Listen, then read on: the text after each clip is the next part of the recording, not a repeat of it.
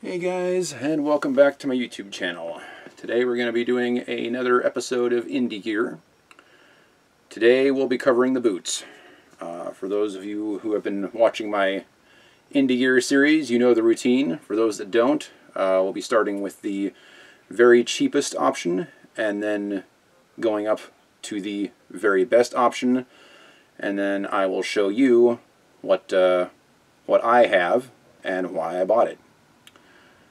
So for starters, you can find all sorts of good stuff on eBay if you're not looking for, die-hard screen accuracy. You can look up hiking boots. You can look up work boots. You can look up adventure boots. If you're lucky, you can look up indie boots and find some really good stuff as well. A lot of people kind of fudge on the boots a little bit because they don't show up in photos unless it's a full body shot, and you can get away with a whole lot of stuff when it comes to, footwear a lot of the time. So, with that being said, if you're going to go cheap with the boots, there's a couple of things that you want to at least try and get right. Here are my boots over here. We'll be talking about these more in depth in a few minutes. But the main thing that people are going to see when you're wearing an Indy boot is this front stitch right here. If you can get a boot that has that stitch, you're already halfway there, and your boots will at least look halfway decent. Me personally, I wouldn't go with any boot that doesn't have something along here, just because that's like Indy's trademark. Now, if you can find a boot that has that, the second thing you're going to want to do, this one doesn't have that, so I will put this one down for a minute, is find the heel stitch. I'm not sure if this is going to show up on camera or not, but there's a heel stitch that goes from here to here on the boot. And that is also very characteristic of a good Indy boot. So if you can find the toe section and the heel section, odds are you're going to have something that at least looks halfway decent. And if you shop around for a little bit, you can probably find something like that for $50 or less. So, there are some good options out there if you hunt. Before I shot this video, I just Googled Indiana Jones boot just to see what it would come up with. Every once in a while you find a company that makes something that looks like a legit Indiana Jones boot, but it seems like they're always coming and going, and so I'm not really going to mention any of them in this video. For the Indy gurus that are watching this video, please leave some stuff in the comments for potential cosplayers to click on those links and find a decent boot if you can find something under $100.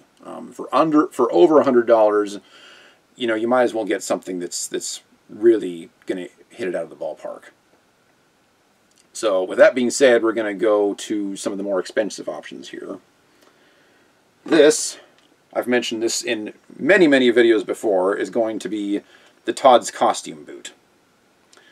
This, in my opinion, is a really, really good boot. This is the very first screen-accurate Indy boot that I bought. Now, as I showed you earlier, it does not have the heel right here. But it's got everything else. It's got a really nice sole on it. I got these resoled, by the way. I have heard that right out of the box, the Todd's Costume boots don't have a very good sole on them. So I got these used. The sole seemed fine to me, but it was just about worn off on the heel. So I just took it down to a shoe repair place and got a new heel put on it for 20 bucks. And I've been wearing these for years and years and years. They've been to Disneyland. They've been on a million gazillion different adventures, and they've still held up really, really good. I mean, the leather is nice, good quality. It's a good heavy boot for those of you that want the weight. Now, like the Alden 405s, which is the actual boot used in the movie, is an Alden 405. We'll get to those in a little bit. It's a heavy boot with very, very little padding in it. So what I did was I have 3 insoles in this thing to try and give you enough foot padding that you can wear this thing all day long and it doesn't kill your feet.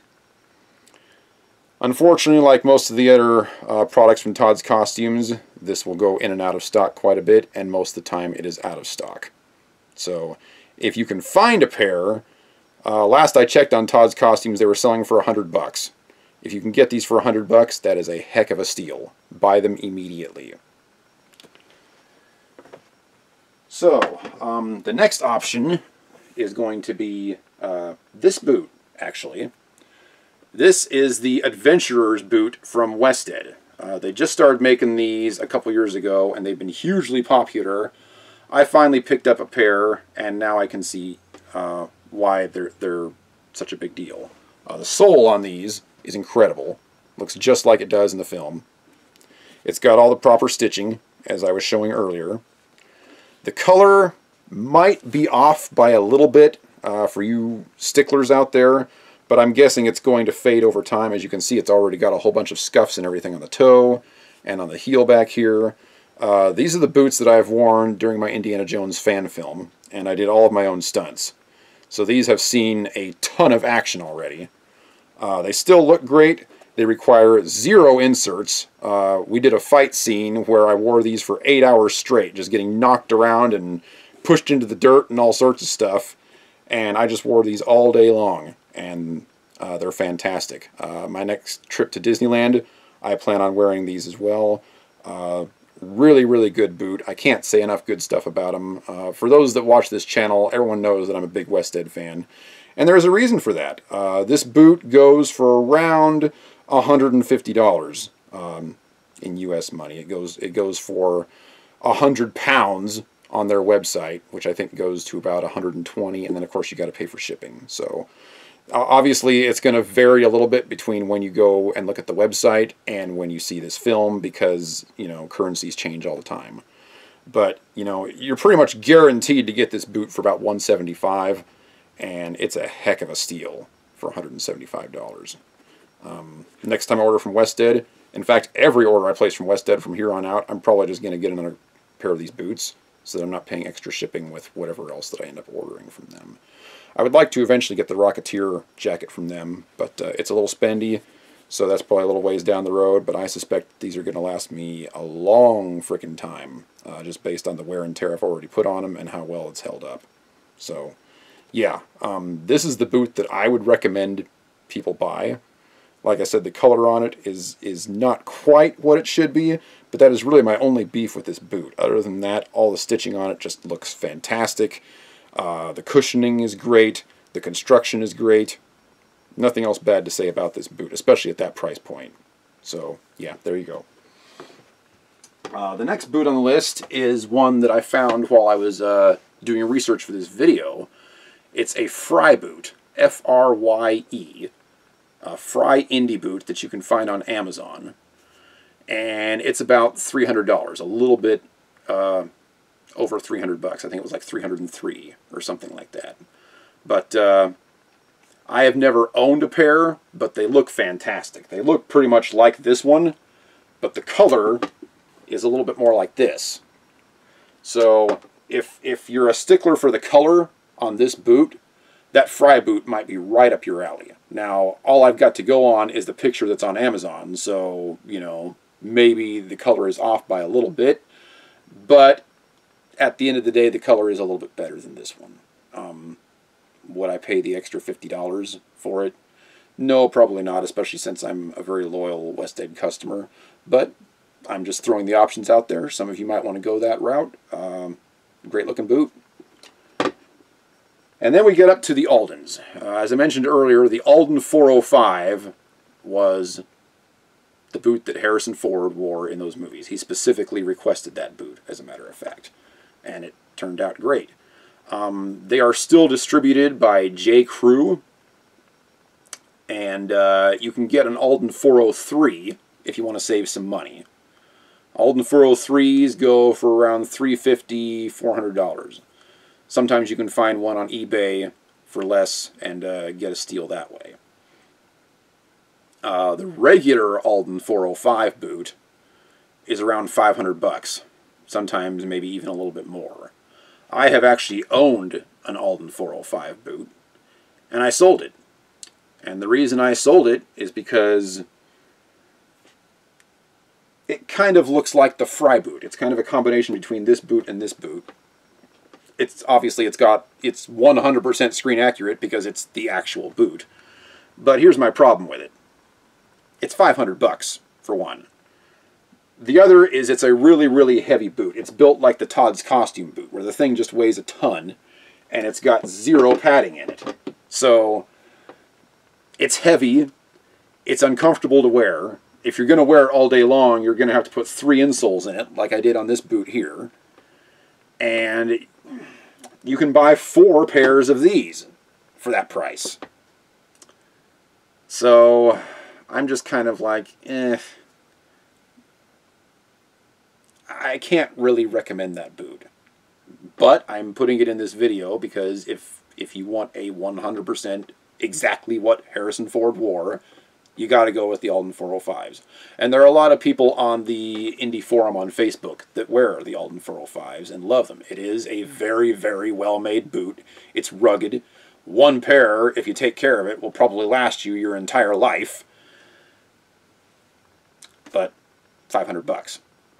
So you can just kind of pick your poison. Those are the best options out there by far. Like I said, sometimes you'll find something else, and if somebody finds something like that, please put a link down in the comments for other people to follow. But for my money, I'm going with the Westhead for the rest of my Indiana Jones career, however long that ends up being.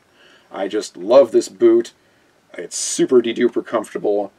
It's a fraction of the price of an Alden 405. It's held up great, and I have just trashed this boot. And it's still just fantastic. And the more it gets scuffed up, the more it looks like an actual Indy boot. So that's fine by me. The color, in another few years, the color may match this over here. This was actually a much darker color when I originally got it out of the box. And it's already faded a little bit. And it looks more and more like an Indy boot the more I wear it, which also is just fantastic. I have a full review of this Westhead boot also on this channel. If you want, it's like a 5-minute review of just the ins and outs. It's like an unboxing type thing. I don't generally do those, but I do review some Westhead products on this channel. So if you're interested in that, you can go check it out. I do not have a review for the Todd's Costume boot. I didn't really see the point when it's just so hard to get this boot these days. I am planning on putting these up for sale on eBay. In fact, I think they're already on there. Looking to get $100 out of them. They've been resold. So, yeah, if you're interested in that, I can send you the link or whatever. Sizing. I almost forgot. Sizing is going to be... These boots tend to run a little bit big. I wear a size 10. If you order a size 10, it's going to be too big. And that seems to be the case with all the Indy boots I've ever ordered, including the 405s. I think it's because they're coming from the UK, and the sizes there are a little bit different. But the 405s, I ordered a 9. These ones from Westhead are a 9.5. And the Todd's Costume boot is also a 9. And all those boots fit me just fine.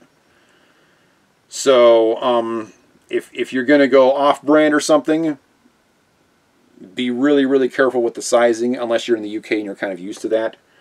But, yeah, for people shopping on Amazon or thinking about getting a Westhead, if you're going to get a Westhead, get a half size down from what you normally wear, and it should fit you perfectly. If you're lucky enough to get a set of Todds, go 1 full size down. With the Westhead, or not the Westhead, but if you're going to go all out and get the 405s, I would go with a half size less than what you normally wear. So, yeah, I think that pretty much covers everything in this video. Next video, we're going to be doing the satchel, and we've got a couple of good options for a nice satchel that we'll be talking about. So, as usual, thank you all for watching, and have a great day, and I'll see you in the next video.